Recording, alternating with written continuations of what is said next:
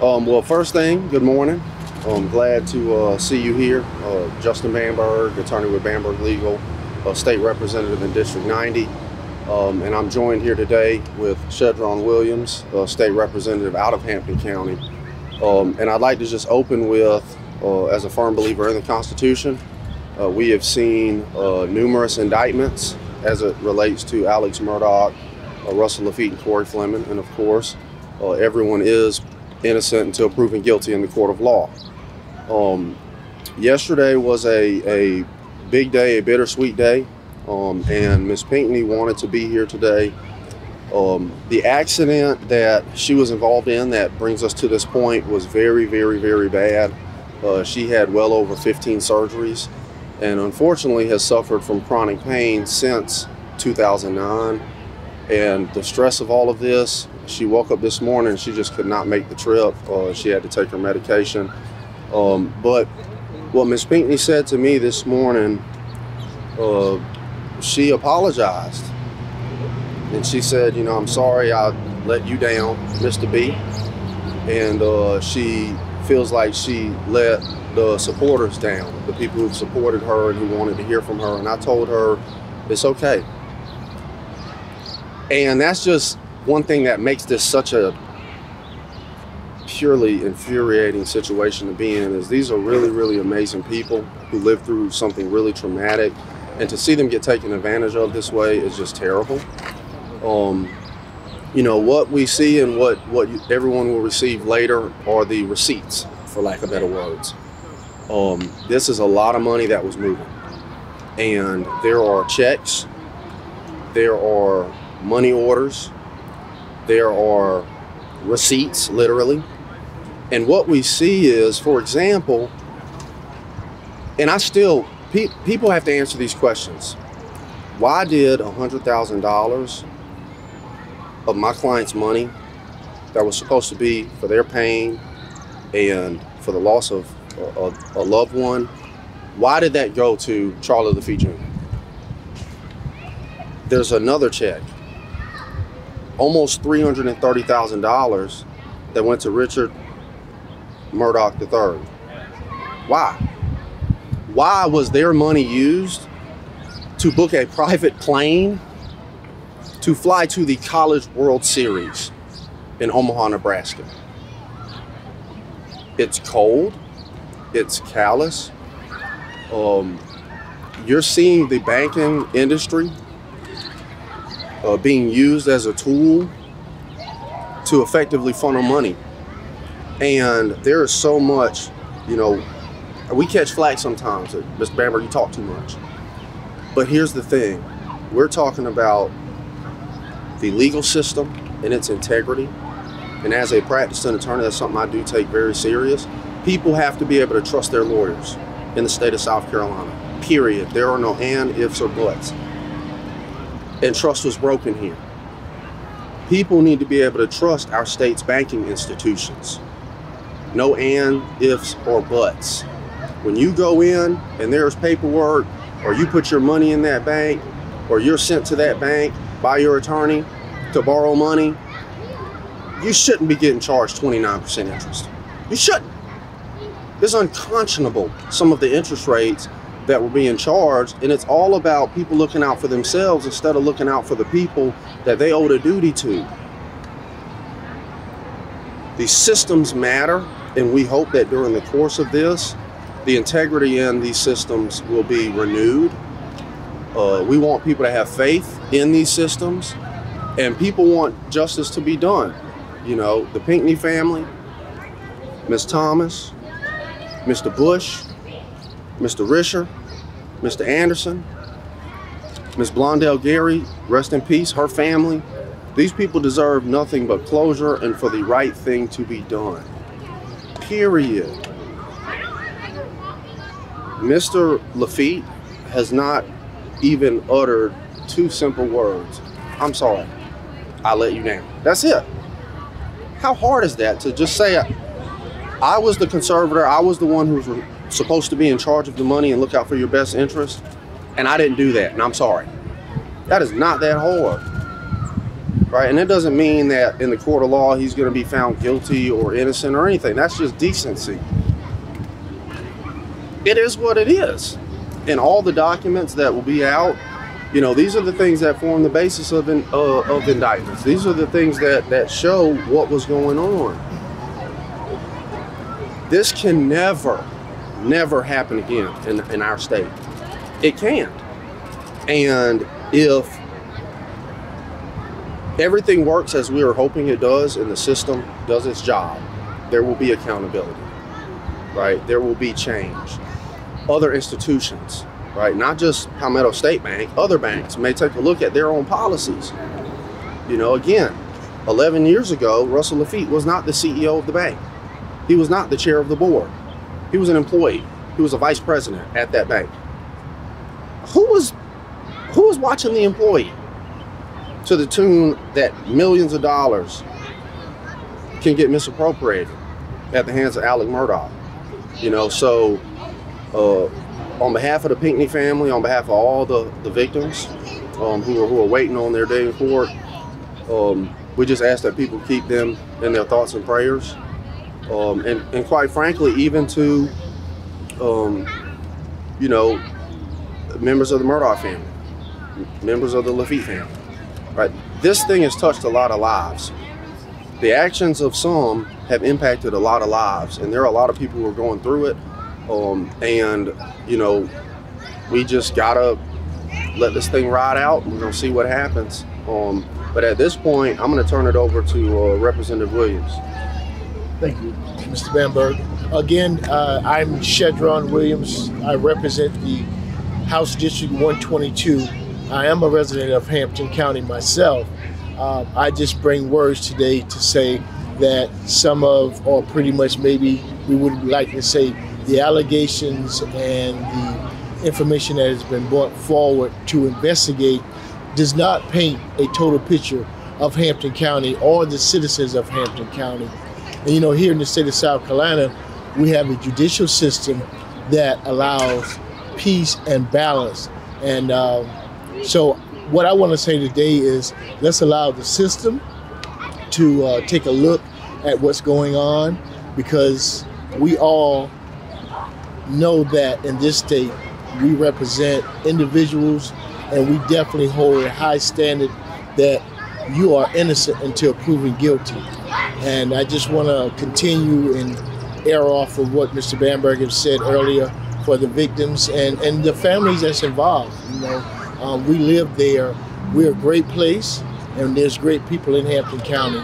So again, you know, this is not the picture that's been etched in stone of what we know of Hampton County. It's a situation that has to be dealt with. It's going to be dealt with through the court system, and I ask that we allow this to happen. Thank you. Representative Bamberg, you said the banking industry, the banking institutions should not be allowed to funnel money, but you didn't complete the sentence. Funnel money to who? From who? Well, what we see and what the records, the receipts show, all right, Russell Laffitte would be appointed conservator over someone's money. So for example, my client Malik Williams, Russell Laffitte was appointed conservator over Malik, okay? Mr. Laffitte would then, in that instance, he loaned Malik's money to Alec, okay? That loan was repaid the very next month with money that was misappropriated from the Pinckney family. So what we see is a whole bunch of taken from Peter, given to Paul, and then taken from Jake to give back to Peter, okay? And that's inappropriate. It's a breach of trust. You're saying insider dealing for personal benefit of absolutely. Bank officials. It's absolutely insider dealing. Everyone benefited from the actions except the people who are supposed to be the beneficiary, right? And that is the that is one of the biggest problems here, okay? Is and I hate, and maybe it's because I was raised of modest means in a very poor place. I hate this idea that white collar crime is not as bad as other stuff. It is. It is. You're talking about Mr. Laffitte, Mr. Murdaugh, that benefited from what, 100 years of family generational wealth, right? No one's mad at that. No one's mad at that. I want that for my kids. The reason why I work so hard is because when Justin Bamberg has a child, I want to be able to give my child a better life. That is how it is supposed to be. But when you are misappropriating this amount of money, you're not just, it's not just money. These are not just names on paper. These are not just a sad picture of a young man who's a quadriplegic in a nursing home. You are depriving them of the opportunity to build generational wealth and enjoy some of the same things that you've been fortunate enough to have because of your daddy and his daddy and his daddy. Or your mama and her mama and her mama, right? It impacts not just the victims now, it impacts those who will come after them. And that is why we're fighting so hard here, because there are so many people who've always felt as though the privileged get special benefit. On April 11th of this year, Mr. Lafitte put his house up for sale. Almost $550,000 it was listed at. On April 14th, Mr. Lafitte was apparently indicted. Those indictments were sealed. That's 3 days after the house is listed for sale. I'm not saying what it is, I just know what it looks like to me.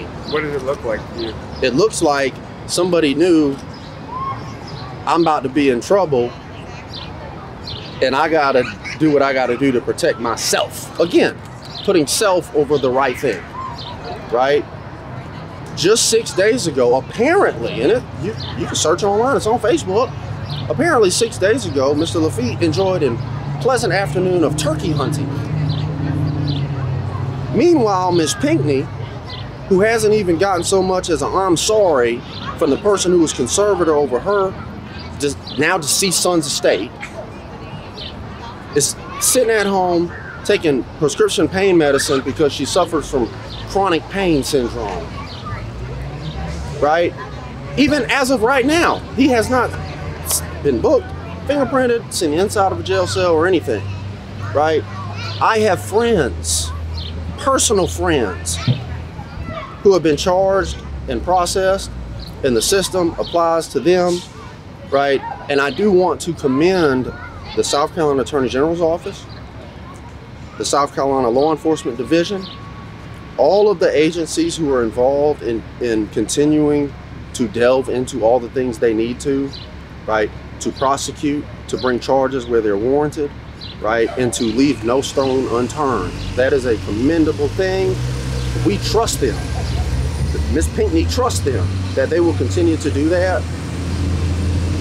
But when I see an individual and I see these things happening, April 11th, house for sale, find out yesterday on April 14th, indictment, and now it's public, it looks so obvious that, unfortunately, even to this day, despite the pain that has been caused so many people, some folks only care about themselves. It's selfish, in my opinion, and it's hurtful to these people, right? And it's not right. Do you know why news of the indictments was kept secret for 3 weeks or so? I don't know.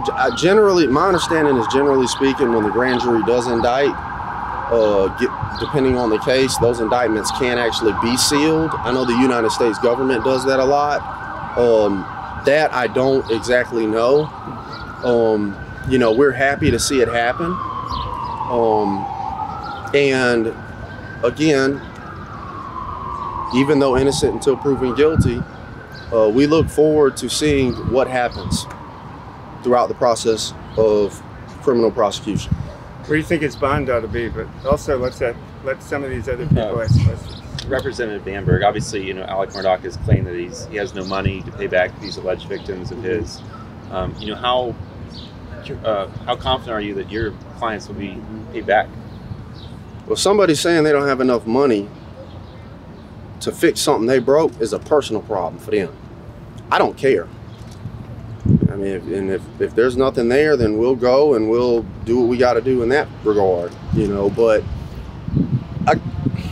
there's a pattern here through statements made from lawyers on behalf of clients who are facing charges.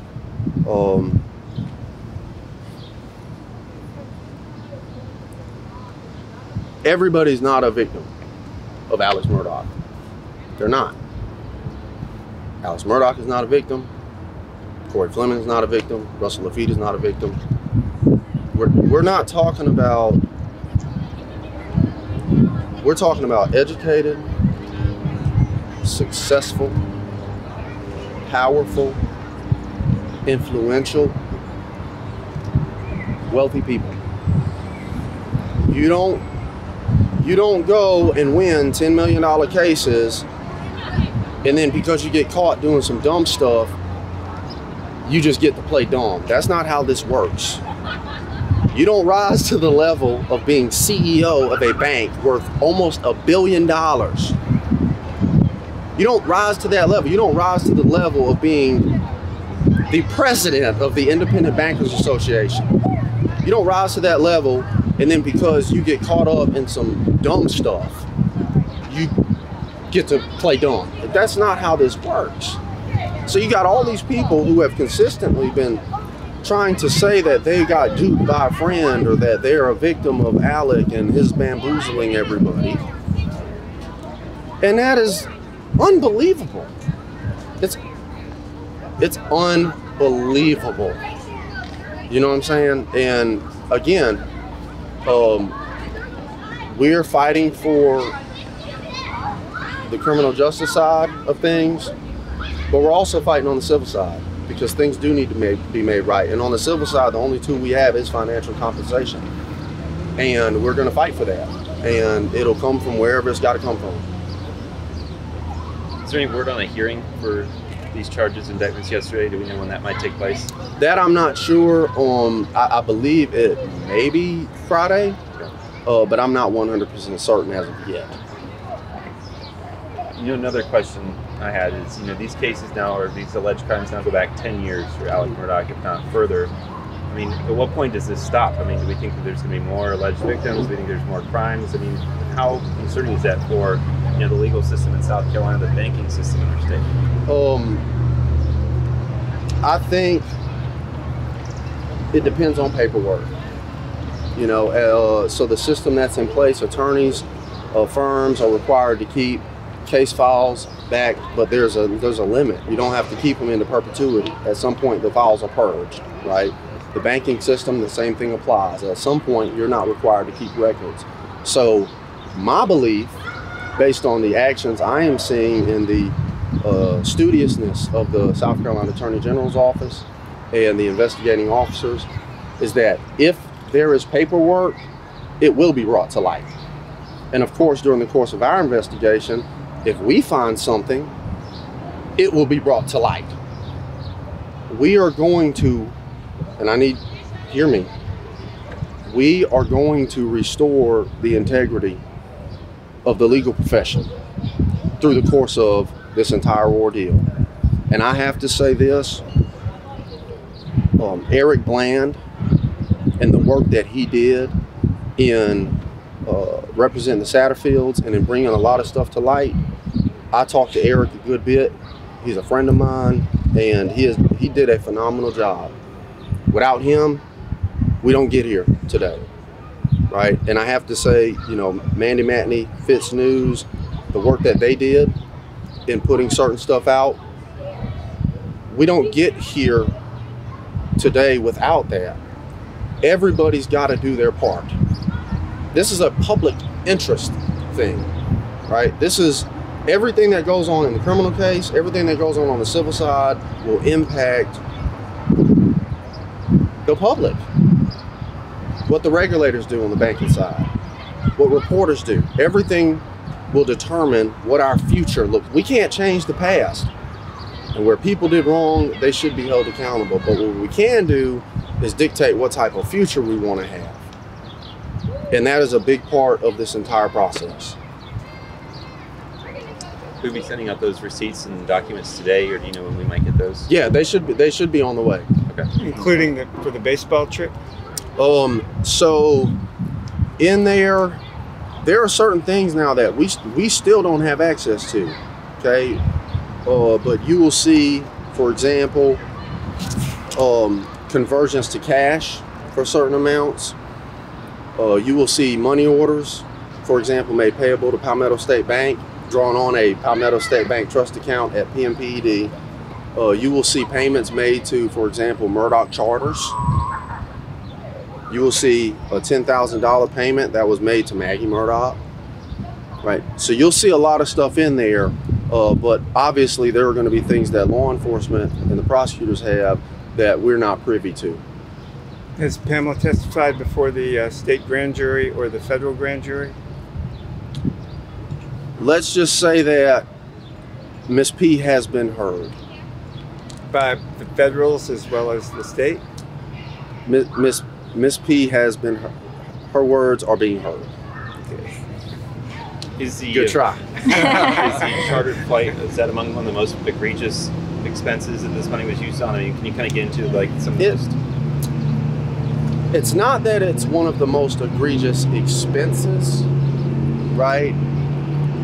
Because there are misappropriations that monetarily are far greater than that. You know, when you're talking about $329,500 that should have gone to taking care of these people and it goes somewhere else. So the amounts vary, you know, and I just I can't comprehend how for over a decade it wasn't caught. The system's failed. And we just got to make sure that it doesn't fail again. And you mean the legal systems and the banking regulatory systems, or what systems Absolutely. are you talking about? Both of them? The legal system failed. The banking regulatory and oversight process and review process failed. And people failed. It's exactly how we ended up here. So thank y'all so much. Thank you. Thank you. Thank you.